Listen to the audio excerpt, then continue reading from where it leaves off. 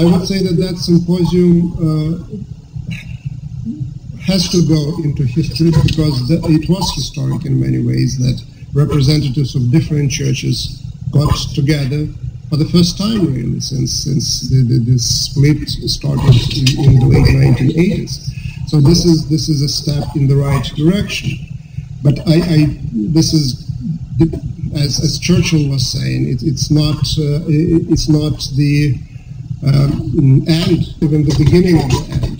It's the end of the beginning, and there is a long and difficult road ahead. The main reason for that is, of course, the continuation of imperial traditions and legacies in Ukraine, where the churches, the centers of the churches, are situated outside of Ukrainian territory. And in the questions of unity or disunity, the Ukrainian voices are not the most important and the loudest one. So what people are saying in Moscow, what people are saying in Istanbul, what people are saying in Rome, bear as much or maybe even more importance and weight than what people think and do on the ground.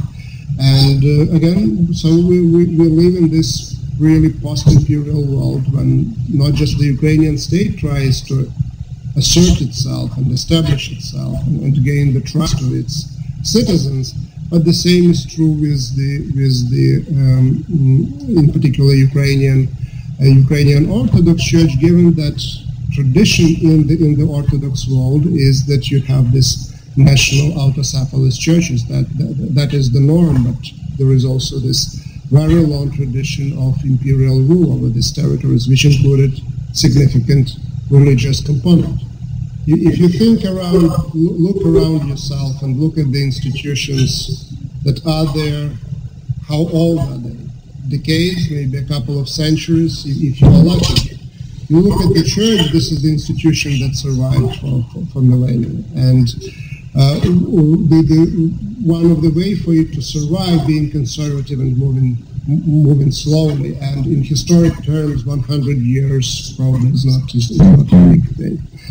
So, but keeping this in mind, it's very obvious that things don't change by themselves. So if you do nothing, nothing happens. If you do something, it maybe happens not as soon as you want it to happen, but still, this is an absolutely necessary element. You have to know what you're doing, and you have to do that.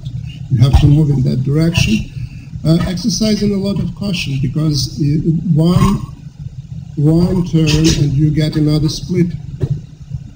And it's easy to get a split, and it's almost impossible to bridge the gap that then emerges. It's like what is the big reason for Ukrainian Orthodox Church of Kyivan, Patriarchate, and Ukrainian Autocephalous Church to stay apart